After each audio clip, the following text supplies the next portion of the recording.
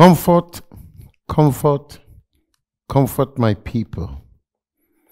Thus saith the Spirit of the Lord in this blessed season of celebrating the Lord's birthday.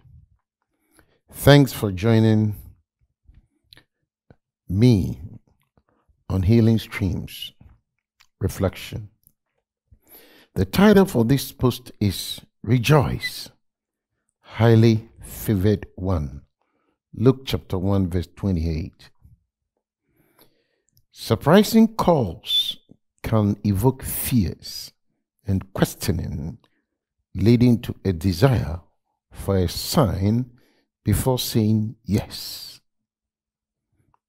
Mary, the young virgin girl of no status from the village of Nazareth, an utterly insignificant place, is signaled out, is called, chosen, and overshadowed with God's Spirit. Her response moves from one of fear to total trust in God's mysterious designs. Mary's mission. You are highly favored. Luke tells us in chapter 1 verse 26 to 29. Mary was a virgin, and she was the fiancée of Joseph, who was a descendant of David. God's choosing of Mary was totally His grace. It was God's favor on her. But why was Mary greatly troubled at the words of the angel of the Lord and wondered what kind of greeting this might be? Luke tells us in Luke chapter 1, verse 29. Was Mary so afraid of God's favor? It's because she knew this favor will come with a high price and a cost. When God convicts us to do something, we know it is a blessing. At the same time, there is fear inside of us because we know the favor comes with a cost.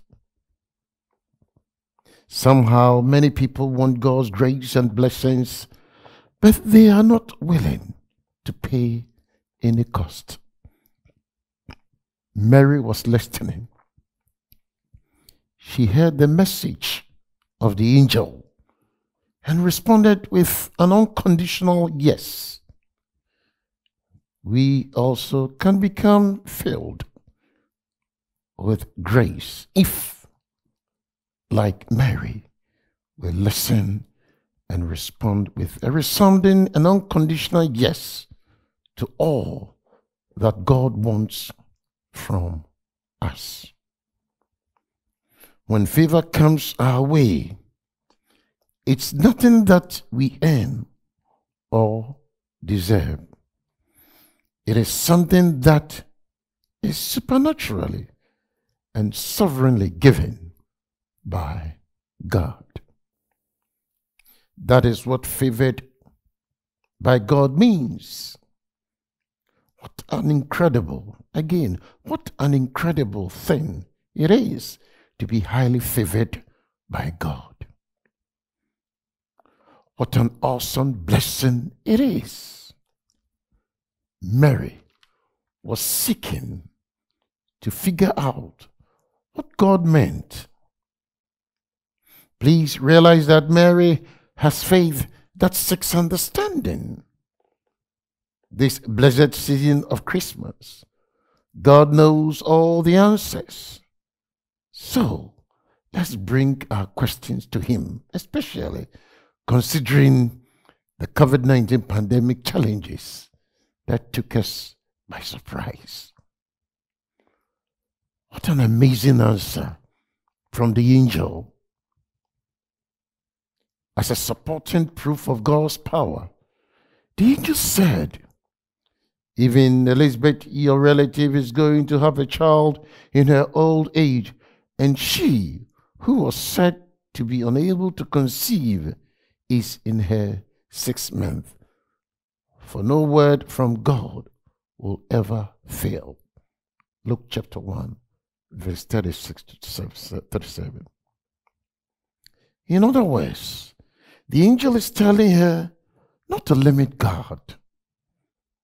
After the angel explained that the power of the Holy Spirit will enable her to conceive, it was Mary's turn to give her final answer.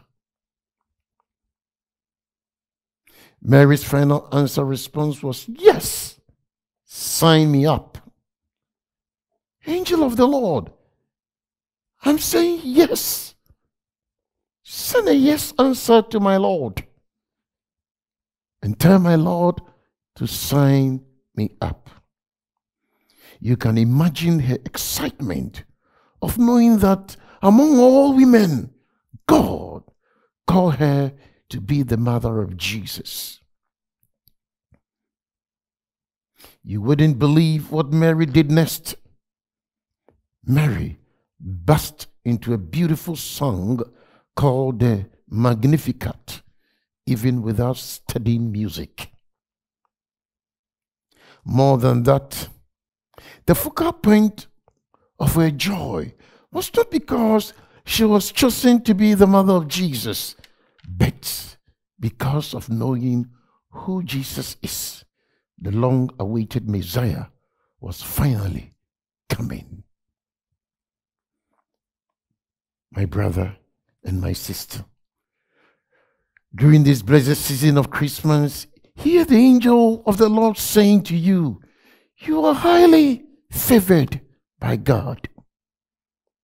And also say to yourself, I too, I am highly favored by God. And your church members or family members saying to you, you are indeed highly favored by God in spite of all these COVID-19 challenges that came your way. Like Mary, we too came into the world for a purpose. That purpose will be revealed to you and to me in a different way. Probably not as dramatically as it was to Mary.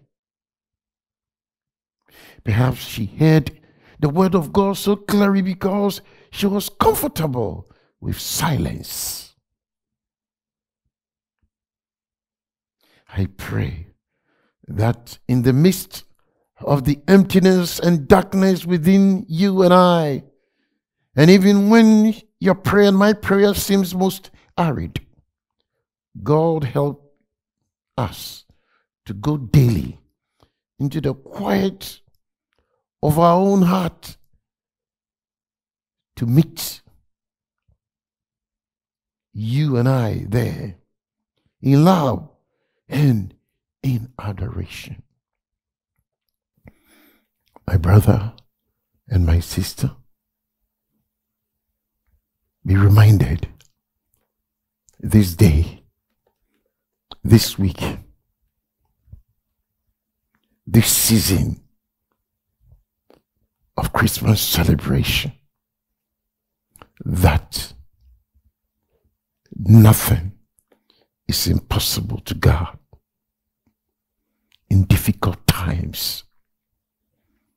It is good to remember that God is fully in charge of your world and my world and our world.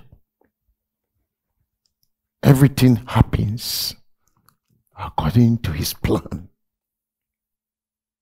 Remember that God has already spoken to you, that indeed I know the plans that I have for you. Plans for you to succeed and prosper. Plans to enlarge your tent. Plans to to increase you, plans even to multiply you, plans to prosper you so that you succeed. There's always hope. There is always hope. There's always hope beyond our imagination, our thoughts, and our cherished aspirations. Yes, there's always hope, and it will be in your marriage. There is always hope. Yes, it will be in the academic pursuit. There is always hope in your single life. All you have to do is to open your eyes and see the heavens open, realizing that all those needs represented in your heart for the past years is being answered. Yes, there's hope in your finances because there's going to be cancellation of debt. Yes, there is hope. Yes, there is hope for you. I could see you getting healed. I could see you, your face beaming with joy. Your face beaming with joy, unspeakable joy,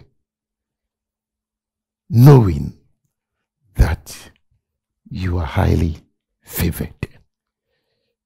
May the good Lord richly bless you, and Merry Christmas to you all. Bye-bye.